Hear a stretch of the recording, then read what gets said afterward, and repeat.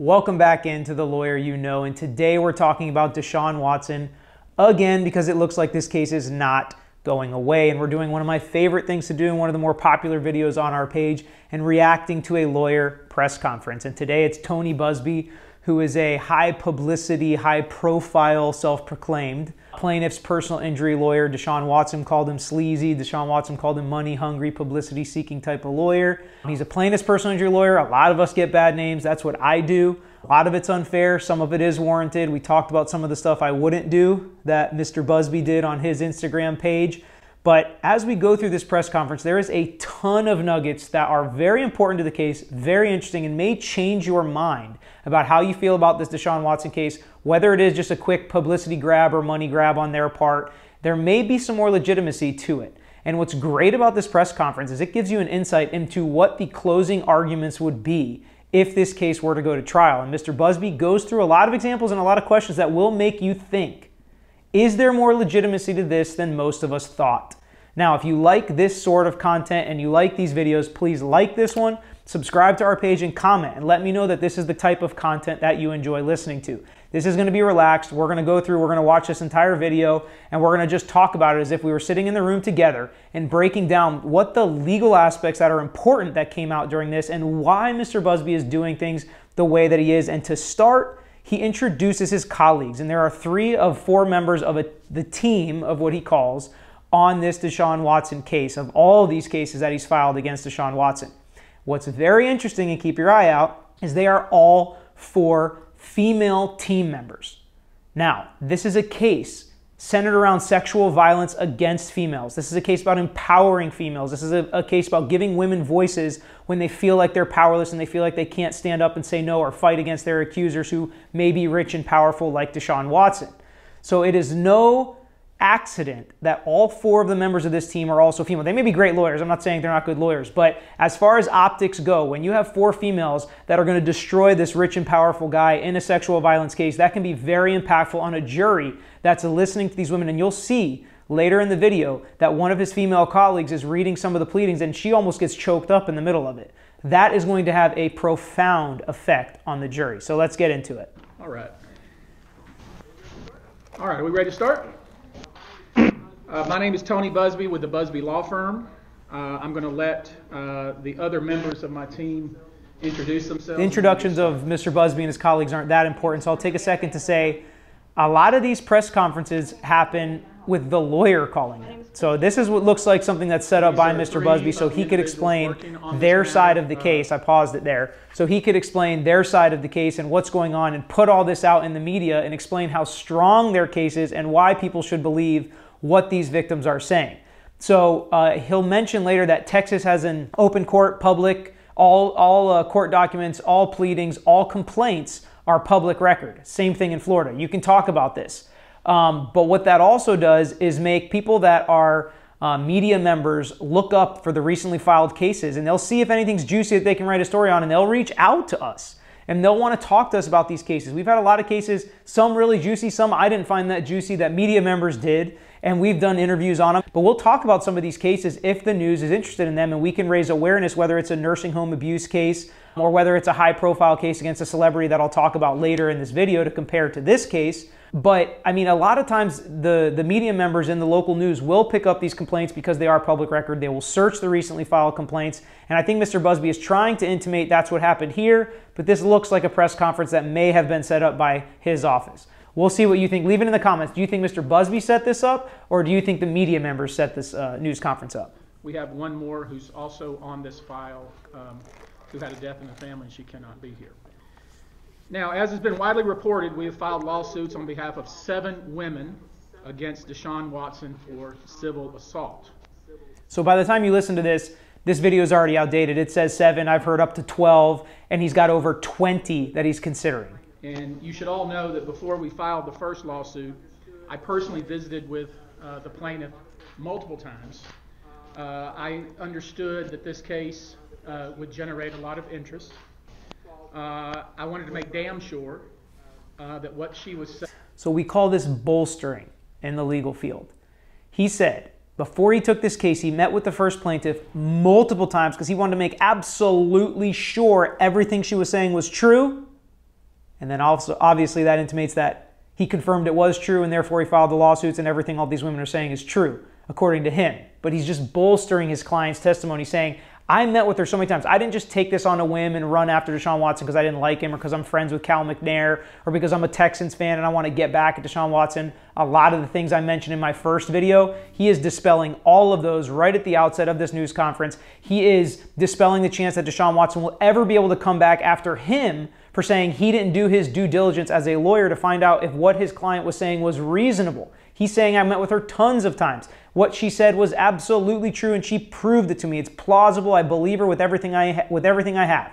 So that will throw out anything for him concocting this fraudulent scheme to get all these women to make up lies against Deshaun Watson. He comes out straight out of the gates and dispels that. After visiting with her, that she was telling the absolute truth.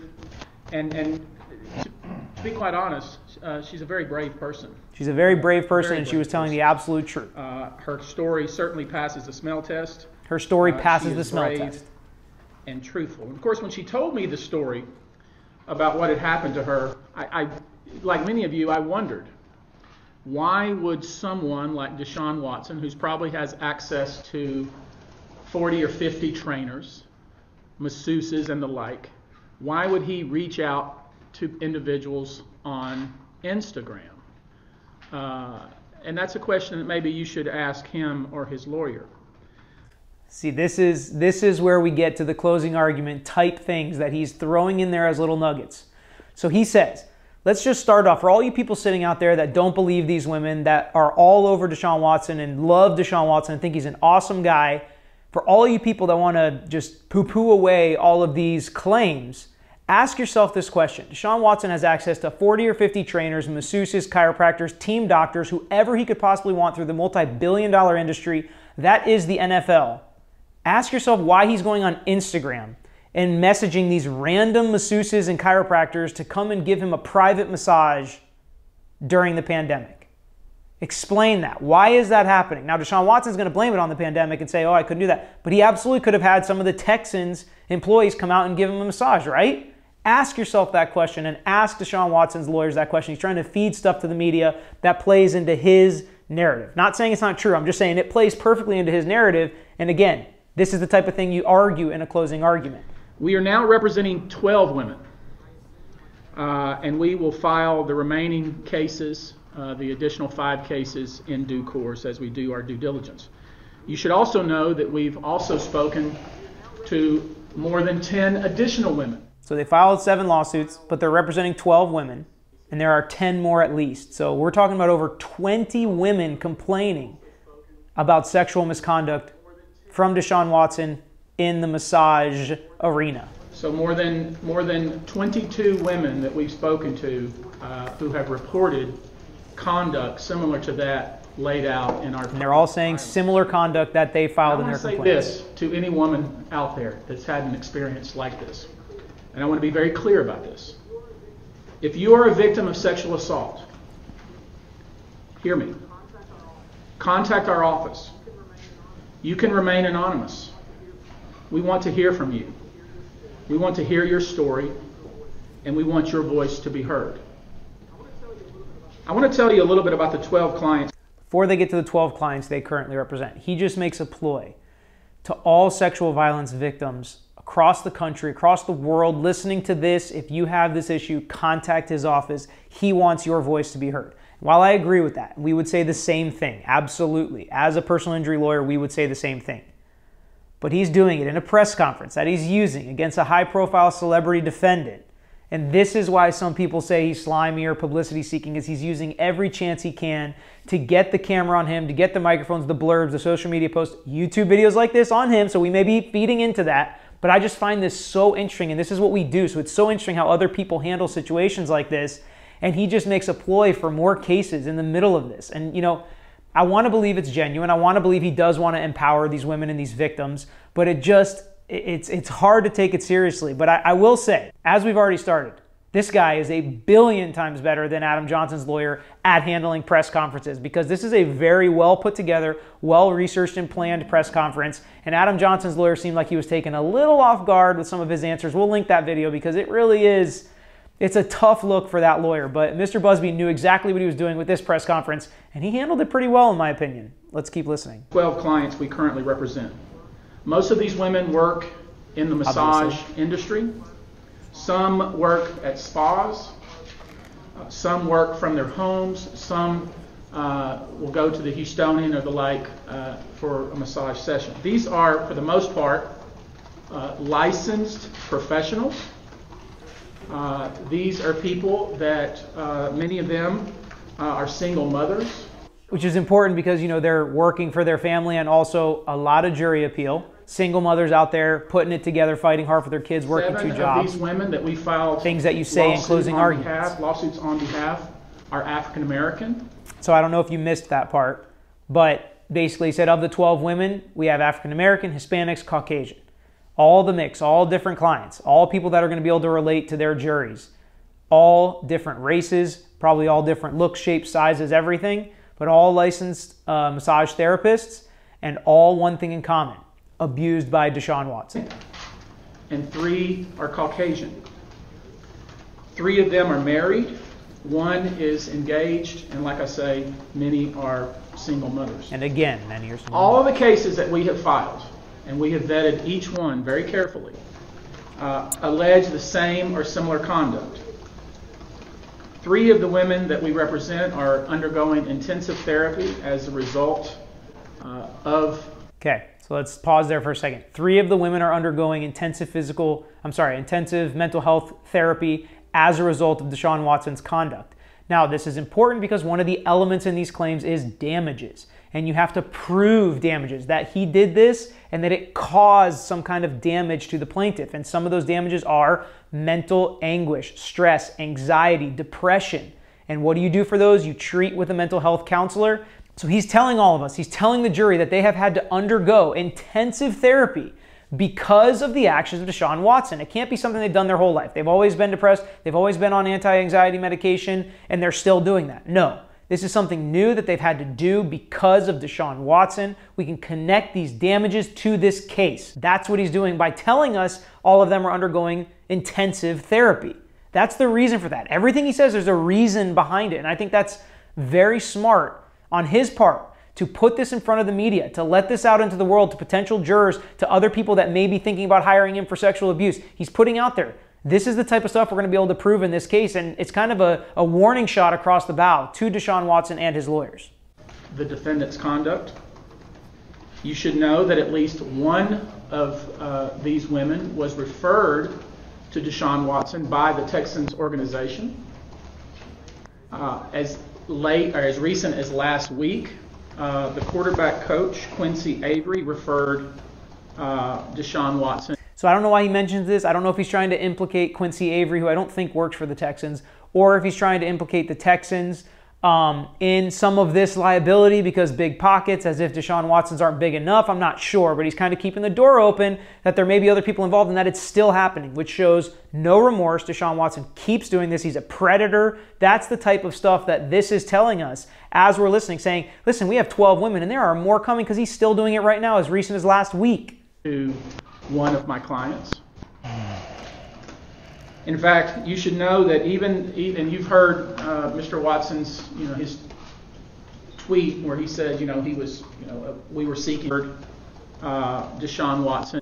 We were seeking publicity, which is silly on his face. I don't get that. Why is it silly on his face? You can say, okay, every defendant says that about a personal injury lawyer, but it's not silly on its face. You did an Instagram post, you're doing a press conference, you're all over the media because of this case. So I don't think it was silly on his face for Deshaun Watson to say a publicity-seeking personal injury lawyer. The personal injury lawyers that take offense to that, to me, are they think too much of themselves. It's like people are going to hate on you for your job. People are going to hate on us for what we do. They're going to call us money-hungry, publicity-seeking type lawyers, and it's just not true. We do fight for victims, but some of us, I'm not going to say this guy is, but there are personal injury lawyers that are slimy, scumbag, snake oil salesmen. So who cares? Let people say that. Deshaun Watson's getting sued by 20 different women. I think that speaks for itself. You don't have to comment on the fact that he called you publicity seeking in a case where you're getting a ton of publicity and doing news conferences and making social media posts about it. To me, it's silly for you to say it's silly. Or that, this was all about money. We actually had contact with Deshaun Watson's agent/lawyer from Los Angeles, who minimized these allegations, who did not take them seriously. We wanted to resolve this matter without a lawsuit, without any publicity. We knew that once we filed a lawsuit, Texas, of course, has an open courts provision in the Constitution, so all lawsuits are public, and we wanted to avoid that. What we received instead of cooperation with Mr. Watson's agent was dismissive behavior and, frankly, incredible arrogance. Even after we had... He takes some shots. He was arrogant. He was dismissive. Again, these people in power are just trying to take power from the little guy, take power from the victims. They're dismissive. They're arrogant. You know, he's just taking some shots at Deshaun Watson and his team. I had discussions with Mr. Watson's lawyer at the time, before he hired Rusty Hardin. One of the clients... He name drops a ton throughout this as well, so just keep an ear out for that. Including Rusty Hardin, he name drops. He's some celebrity defense attorney that represents celebrities all the time. Even after we had correspondence and after we had talked to Mr. Watson's lawyer, he did it again. He's a predator. That's what he's saying. He's going to continue this behavior. I mean, this conduct happened as recently as this month.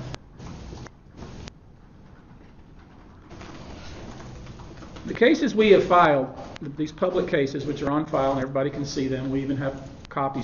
Public cases on file, we have copies for you here. Now, we're going to pause here for a second because it's really important. Like I said, and he's going to mention here, in Texas, all these complaints, just like Florida, are public record. You can get them whenever you want to log on and try to print a copy. The media has access to all of them. So everything he's saying here is not going to violate attorney-client privilege, and that's very important because we can't do that. The bar doesn't only frown on that, they will suspend you or even take your license away if you violate attorney-client privilege in the media to get publicity. But what you can do is read public record documents like a complaint, like the pleadings, which are other things filed in the case. And he even provides copies to all the media members there. I mean, he is just set up perfectly for this. It's very interesting. And he keeps mentioning that all this is public, all this is public, all this is public. You hear alleged civil assault. Civil assault under Texas law is intentionally or knowingly causing physical contact with a plaintiff when the defendant knows or should know that the plaintiff would regard such contact as offensive. Civil assault. Not criminal assault. We'll talk about criminal charges and maybe that's coming down the pipe later, but civil assault, which is, I mean, sounds very bad and it is bad in this case, but it is about as minimized of a charge as you can have. It's about as light of a charge as you can have. It's not sexual assault. It's not sexual battery. It's not even battery, which is offensive touching. It's not aggravated assault or aggravated battery or anything like that. It's simple civil assault, which is just the unwanted touching that you as the defendant knew or should have known, which is a common phrase in the legal sphere. It's a common legalese that we lawyers talk about all the time, and it's very difficult sometimes for lay people to understand what knew or should have known means. That's if any reasonable person would have thought, I shouldn't do this, then that is impugned on you, which means you should know that. You should know not to do this. Even if you say, I thought she wanted to do this, I thought she was into it too, but everybody else looking like a jury says, it was obvious she didn't, dude. How did you not notice that? Well, now that's impugned on you and you should have known, therefore you are guilty of this. So that's what the knew or should have known standard is. Same thing in slip and fall cases. If you knew or should have known about a defect, then you should have fixed it. Now, how can you prove someone should have known something? That's up to the lawyers. That's up to the evidence. Act as offensive. Now, we know that in this case, there's a major power differential. You have a star quarterback who is physically and financially powerful. This is important. Versus single moms who work for themselves, mostly from See home. how so before he mentioned some of them were single moms, some of them married, some of them engaged. But now when he talks about the power disparity between the defendant and the plaintiffs, which is a big ploy for him in this case, shouldn't call it a ploy, it's a big angle for him in this case to understand how we get in these situations and how these women are put in these positions. It's because we have rich and powerful defendants who are famous and celebrities, known worldwide, versus single moms who work from their home trying to provide from their family. So he's creating this power divide again. Closing argument type stuff where you have this big, arrogant, nasty celebrity defendant client and you have these poor single moms here that he's taking advantage of. That's the power struggle he's creating here in this press conference and what he will do likely throughout the trial if we were to see one. I doubt we will. One of the parties is famous, known internationally. The other is unknown, marginalized, and easy to criticize and minimize. And here's what you should know. This case isn't about money. If you look at the pleadings that we filed carefully, we have pled the jurisdictional minimums. In the state of Texas, the jurisdictional minimum in state district court is $500. The case ain't about money. Okay, so we talked in the first video about case being about money, not being about money, when in fact the only thing you can really get out of the civil court system is money. He sent a demand letter asking for 6 figures. Deshaun Watson confirmed that. He doesn't deny it. But he does say this case is not about money. All we pled in the complaint was the jurisdictional minimum of $500. Let me explain to you what that actually means. In order to plead an amount in the complaint, it's something you have to prove. And 99.9% of the time, you just plead the jurisdictional minimum. Say at least $500 in this case. That's all you have to plead. Then you can go prove $5 million if you want. You get to get whatever a jury tells you can get. I don't guarantee much. As a lawyer, we're not allowed to make guarantees. But I come close to guaranteeing that he would not take $500 for all 22 of these women to dismiss all these lawsuits and go away right now. I'd be willing to bet he would not take $500 per case, even though he's going to sit up there and say it's not about the money. This is an easy answer as a personal injury attorney, in my opinion. It's not about the money. It's not just about the money. But these women can never go back in the place they were before they were abused. And that's what we're here to do. That's what we're here to do. We're here to tell their story. We're here to get them the compensation they deserve because of what this nasty, arrogant, mean celebrity defendant did to these poor working moms. I'm not saying that happened. I'm just saying that's the argument you make. When people say it's about money, you say, what else? Okay, tell me, Mr. Media Member, how do we take away the sexual abuse that this victim had done to her? How do we take that away? How do we take away that experience that's going to change the rest of her life? Can you go and take it back? No. So money damages, that's what we have. That's what we as a country has found as the best remedy for these types of situations.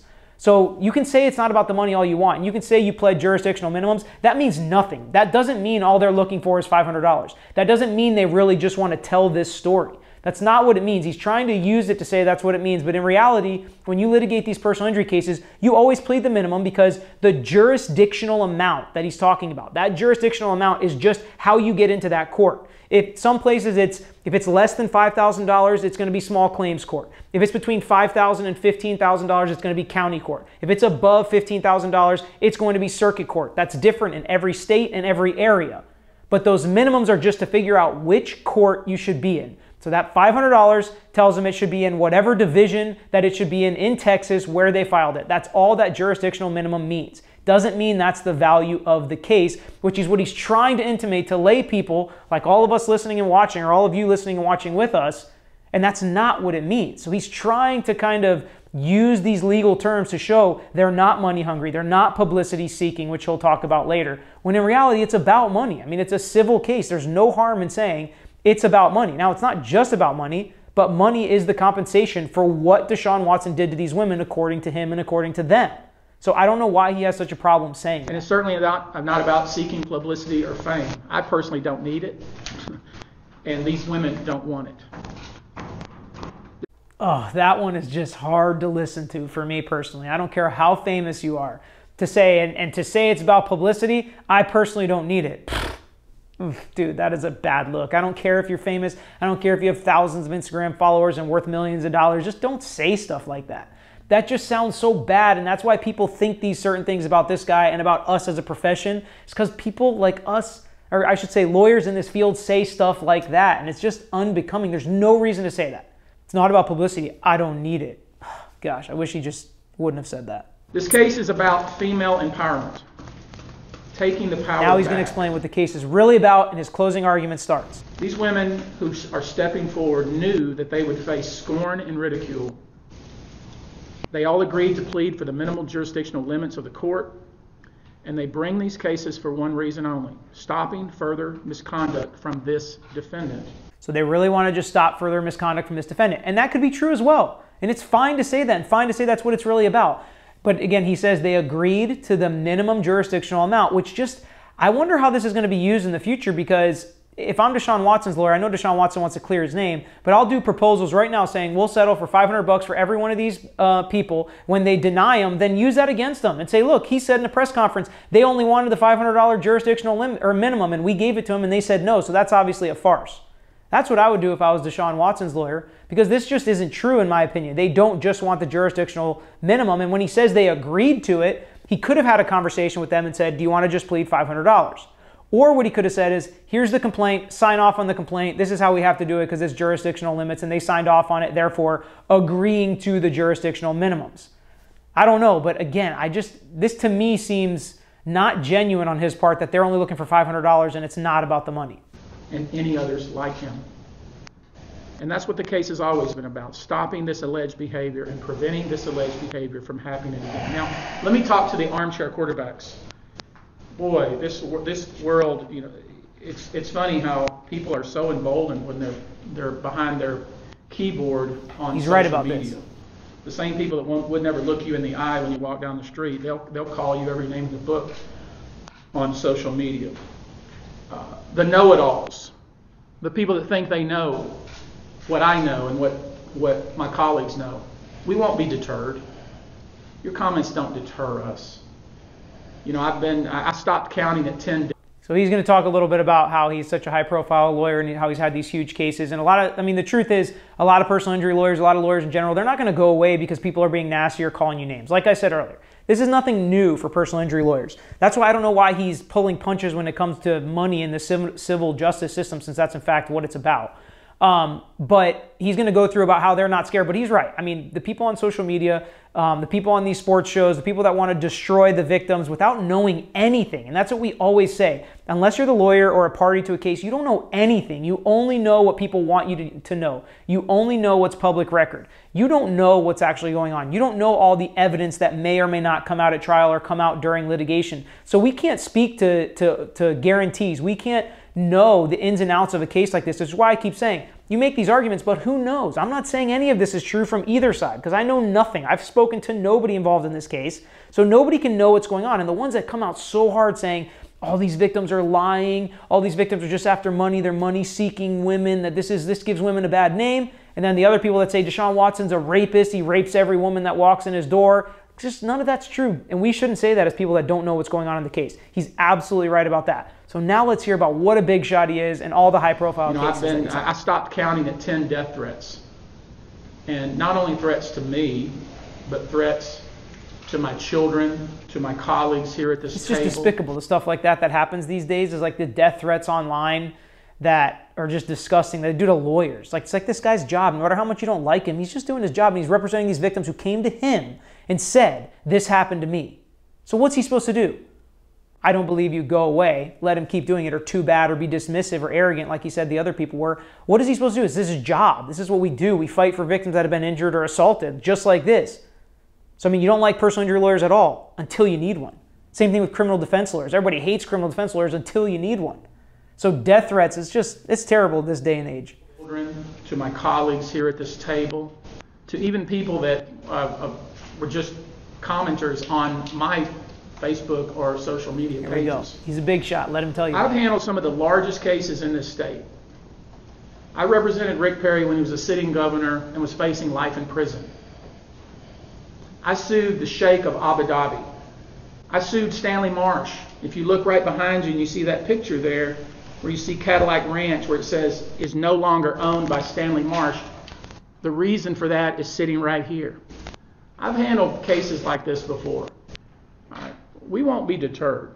We're prepared and we do our homework. We're prepared and we do our homework. I like that. I mean, he's a real lawyer. At the end of the day, we're talking about football. Let's not forget. We're talking about football. What we should be talking about is human dignity and the way women are treated. That's what we should be talking about. We are a society where we typically don't believe the accuser. We blame the victim, and by proxy, we blame her lawyers. And I need to dispel some silly rumors. Yes, I live on River Oaks Boulevard, and I live near the McNair family. I don't know the McNair family. I wouldn't recognize Cal or Hal or whatever his name is. So a lot of people were saying he was doing this because he's friends with the owner of the Texans. I mentioned that in my last video. He says, I do live on, that street with all the mansions, with all the rich people, but I don't know Cal or Hal or whatever his name is. He tries to be like that. Who knows if he knows that guy, and who cares? Just because he knows the owner of the Houston Texans doesn't make what all these 20-plus women are saying a lie. So this is another stuff that is silly, and just dispel it and move it along, which he does a good job of that. If I saw him on the street, this case has nothing to do with the Texans. Has nothing to do with free agency, the timing. I don't know anything about that silliness, and I frankly don't care about it. Texans are not a team that I follow. Texans aren't a team that I follow. I don't care about free agency or anything like that. I don't even know what's going on. I don't know if I believe that. Deshaun Watson's as famous as ever, and now this all blows up. I don't know if I believe that, but again, whatever. It doesn't change the facts. It doesn't change what these women are saying Deshaun Watson did. That's the important thing, and that's what we go forward on. That's what we see what the evidence shows, is based on that. The timing doesn't change the facts. Now, it may change the publicity seeking, may change some stuff like that, but it doesn't change the facts of what these women are saying. This case is instead about women, brave women who are willing to step forward, knowing that they will be criticized and ostracized. And we should all get behind them, applaud them for their bravery, and support them. So here's what we know. If what they're saying is true, he's 100% The civil right. cases will proceed. Ultimately, we will file 12 cases. 7 are now publicly filed. I've been in contact with Attorney Rusty Hardin, who I've known for many years, and he has agreed to accept civil... Real quick note, Attorney Rusty Hardin, who I've known for many years, again, just a name drop, guy that's a celebrity type attorney. When we were suing Hulk Hogan in a car accident case, he represented Hulk Hogan. You know, everybody knows Rusty Hardin. The celebrities always go and hire him. Doesn't always turn out well for them, but they always go and hire him. So he just name drops again. Civil process for the cases that we continue to file. I've informally been contacted by the Houston Police Department. So he says that, right? And he'll say it a couple more times. He's informally been contacted by the Houston Police Department. Now, the issue with this is the Houston Police Department have come out and said, absolutely, we have not contacted you.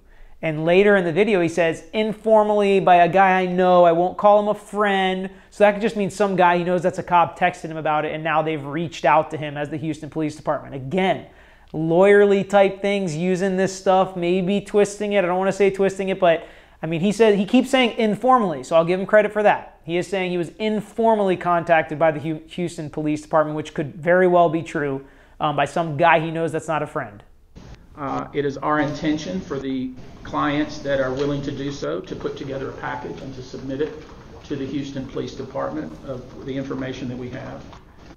Not unusual. You think that a crime has been committed, you put together all the evidence you have in the civil case, give it to the police department, let them do their investigation, and they make criminal charges. There's different standards and scrutiny and rules for comparing criminal charges versus civil charges. So just because you have a successful civil case doesn't mean there will be a successful criminal case. You give them everything you have, and if they both work together, great. But sometimes it doesn't work out like that, and sometimes criminal charges don't go down. And I've seen a ton of comments about, oh, we'd believe it if the cops arrested him, which to me is bad form, because just because somebody gets arrested doesn't mean you should believe everything that's said about that person is true. But secondly, it also doesn't delegitimize or illegitimize the civil case just because there's not a criminal case. All he's saying is they're going to work with law enforcement if they want to investigate this. If not, they're going forward in civil court. No matter what law enforcement says, they're going forward. That's what he says here.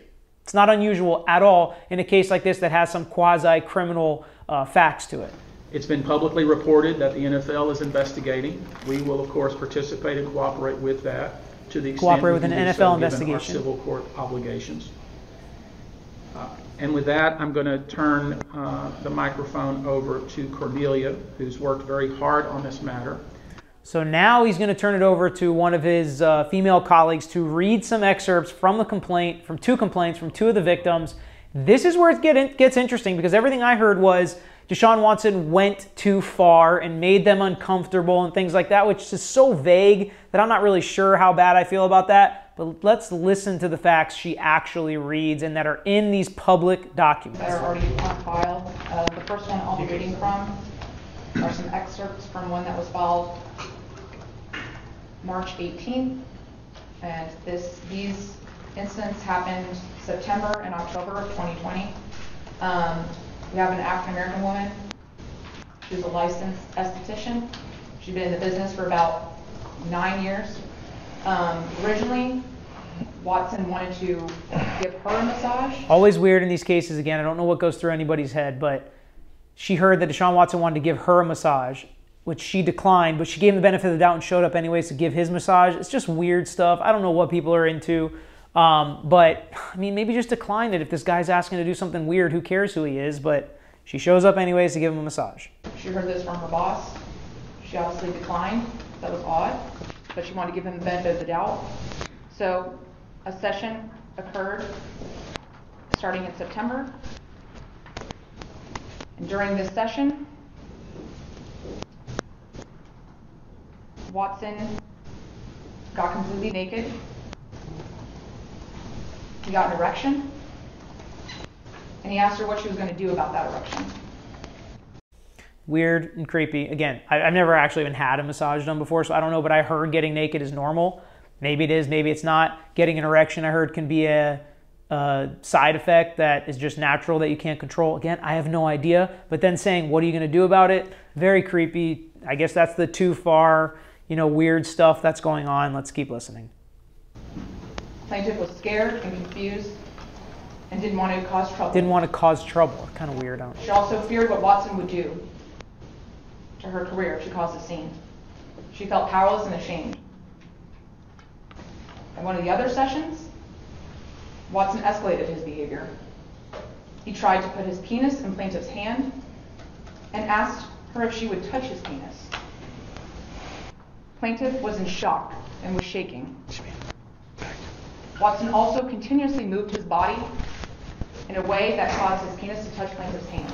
Okay, so it's interesting to listen to this type of stuff, and this has happened in some of our criminal defense cases too. An argumentation that we have made is, if this was not consensual or something you didn't want to do, why continue to show up for more massages? Because they said at another session and another session. So after he got an erection and asked her what she was going to do about it and was naked and doing all this weird stuff, she continues to set up sessions with him and continues to give him massages. I mean, I don't understand, like, the amount of power somebody has. This is just an Instagram relationship. You can just delete his account and he'll never know where you're at again and never bother you or have anything to do with you again. But then she keeps coming for more and more sessions, and now he's trying to put his penis in her hand, and now he's trying to get his penis to touch her hand and all this weird stuff, which I agree is totally creepy and weird. But why do you keep going and giving this guy a massage? That's a question that I would ask to this victim if I was a defense attorney. Why do you keep going back? Now, sometimes they just feel caught and trapped and they can't get out, and that could be her answer. I don't know. But that's something a lot of people are asking is, why does she keep going back to give him massages if he is sexually assaulting her during these massages? He insisted that plaintiff keep focusing on his groin area. He was upset that plaintiff was fully clothed and told her she was wearing too many clothes. He also tried to kiss her on the mouth. Plaintiff cut the session short. She felt violated, terrified, and disgusted. So that's all for that one. Again, that one is one of the vague, gone too far. Depression, anxiety. She is in counseling. She has depression, anxiety, and she's in counseling. Again, those are the damages elements that are really important in these cases. But again, that stuff is, he tried to kiss her, but when it didn't happen and she cut it off, she left. I mean, a lot of guys have probably been rejected. It's not sexual assault if you try to kiss somebody that you like. Again, I'm not saying that any of this is happening. I'm not saying that anything he did was okay. But that one just seemed kind of convoluted to me and a little bit vague if I'm going to read those allegations. But the next one, on the other hand, is taking it to the next level. And this is the one that's really damning for Deshaun Watson. And then coupled together, which is why when you have 22 different cases or 22 different allegations that are similar to this, it makes every other one look bad. If it was just that one on its own, maybe Deshaun Watson would have a good argument. But with 22 similar things where he's trying to get these women to touch him inappropriately, get them naked, kiss them, make them do other things like we're about to hear, that's when it's really damning when you have 22 of them. Because just one of them you may be able to explain away, but not all of them. This was filed March 17th. This incident happened December 2020. We have another African-American woman, a licensed massage therapist. She had been in business since 2018. She was newly engaged. She had graduated chiropractic school. She was really excited. Watson reached out to her on Instagram. Reach out to her on Instagram again. A session. All records. You can print all those messages. Plaintiff was excited that someone like Deshaun would want to. Plaintiff was excited. Deshaun Watson asked her to give him a massage, which is totally normal. He's a famous football player. It'd be really cool to do anything for him. It'd be really cool to give him a massage or cook him dinner or whatever it may be if you're a chef or whatever. It'd be cool. And that massage was ultimately scheduled December 28th in the morning. An office building. Her mom helped her get set up for the massage. Her mom helped her get. I don't understand. Her mother eventually left. Watson arrived. Plaintiff left the room to let him get him dressed. And when she came back in, he was laying on the massage table completely naked with only a towel covering his buttocks. Okay, she left the room to let him get undressed, but then came in and was shocked when he was undressed with a towel covering up his buttocks. I don't understand that. I thought that was normal to get undressed for massage. That's why the masseuse left the room so he could get undressed. But that's pretty much where the explanation ends. Only a towel covering his buttocks. Plaintiff was extremely confused, as normally you're supposed to be fully draped. Throughout the session, Watson refused to fully cover himself, even at plaintiff's request. He also made clear repeatedly that he was a professional football player who could help or hurt her career. That's a sign of a predator. I'll tell you right now, if somebody says, I'm really powerful, I can help or hurt your career, that's the sign you should probably leave if you're a massage therapist. During this session, Watson forcefully told her to move her hand towards his pubic area. I heard about it because I was talking about it. He also instructed her to slide her hand across his genitals. No. Asked her to touch his Plaintiff started genitals. shaking, Bad. and Watson knew she was afraid. She was intimidated and felt threatened by him. She was afraid of what someone like Watson could do. He kept coercing and intimidating her to the point where he coerced her to move her mouth towards her penis, forcing her to perform oral sex on him. Yeah, there's no explanation for that. Plaintiff did not consent to any of this. No explanation for that. Forcing her to give him oral sex. So the last one where he tried to kiss her, she said no, she cut it short and left. He didn't force her to do anything. Maybe he liked, I'm not saying he did or didn't. It doesn't sound like he forced her, pinned her down, made her kiss him, and then, had his way with her. She said no and she left. That's bad, but this is unexplainable. When you force somebody to give you oral sex, this is bad. And that's where criminal charges could come in with conduct like this. Getting rejected by somebody trying to kiss them or trying to have them give you a massage or whatever, maybe no criminal conduct there, but forcing this is bad. I haven't heard any allegations like this until I heard her read them from the complaint. She blacked out with She fear. says she blacked out with fear. She was terrified. She felt helpless. She's getting emotional now, the attorney. After he was finished, he offered no apology. Plaintiff was shaking, violated, and ashamed. She was so shaken that she defecated on herself and ran to the bathroom to clean herself If she up. can prove that somehow, some way that she defecated on herself after this happened, that is damning. What she could have done to prevent this conduct. Oof, that's rough. That's terrible. That's again goes to damages, and she's can't also sleep. having mental health counseling for the depression and Her relationship anxiety. with her fiance has suffered. She suffers from depression. So you may have missed that because I was talking. So her relationship with her fiance has suffered. There are claims for that. Usually you have to be married for a loss of consortium claim, at least in Florida. But there could be additional claims for affecting personal relationships you have with other people. Those are additional claims and additional damages, which is why they mention them in the complaint. And you may miss it if you're not watching with a lawyer. And anxiety.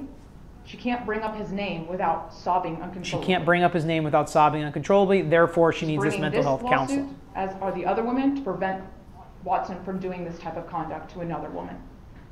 And she wants to stop future conduct Tony, from I'll turn it Deshaun to you. Watson. We've been very careful about things that we've said are things that are filed in a public pleading, and that's what Cornelia was reading from.